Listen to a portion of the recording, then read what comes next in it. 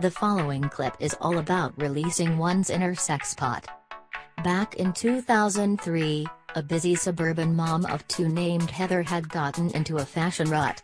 You see, she was obsessed with wearing only holiday-themed appliqué sweaters. She'd buy a new one every year to add to her massive collection. Heather had them all, from scarecrows and leaves for autumn, to star-spangled American flags for 4th of July. But worst of all were the frumpy pumpkin sweaters. She looks like her mom when she wears the pumpkin sweaters, which is fine, but I didn't marry her mom, said her husband Mark. Yikes. Heather desperately wanted to show her sexy and feminine side but felt her endless motherhood duties just wouldn't allow it. So, she turned to the beauty and style experts behind the Oprah Show. As you're about to see, Heather underwent a transformation that would turn her husband's head again like she used to. Wait until you see her by the end.